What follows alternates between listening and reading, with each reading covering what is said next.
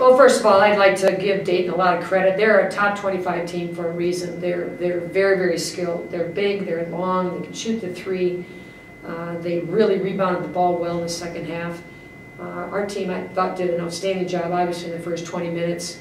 And I told them, I said, hey, we beat them in the first 20, let's do it in the second. And two things I warned them about. One was Ali Malott come in alive in the second half, as well as Hoover.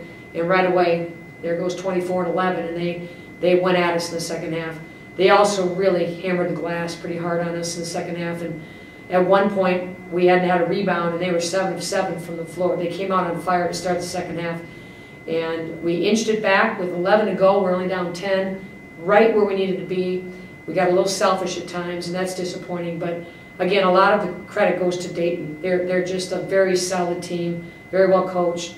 But our team really competed. I thought we did a nice job of handling pressure. They put the buzz on us, and we had 11 turnovers is all and 20 assists. So we shared the ball, got really good shots. I thought we were very unselfish in the first half. But we had a moment in the second half that we started to beat ourselves. And those are things that we have to fix quickly because of a short turnaround with Rhode Island coming in here Wednesday. But I'm proud of my team. They battled with one of the teams, the conference's best. You know, even Jim has said our team is getting better all the time.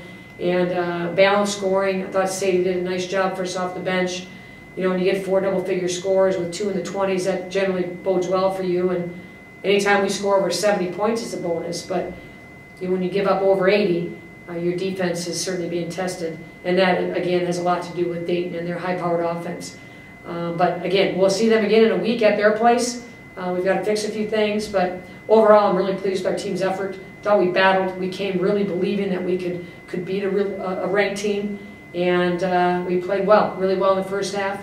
Not so well to start the second half. Made a run midway through, and just couldn't close the door on them. But again, we'll get back to work. We'll have a short practice tomorrow, pretty much a walkthrough to get ready for Rhode Island as we play them in 48 hours here at home. And hopefully we can sweep Rhode Island and get ready for VCU this weekend.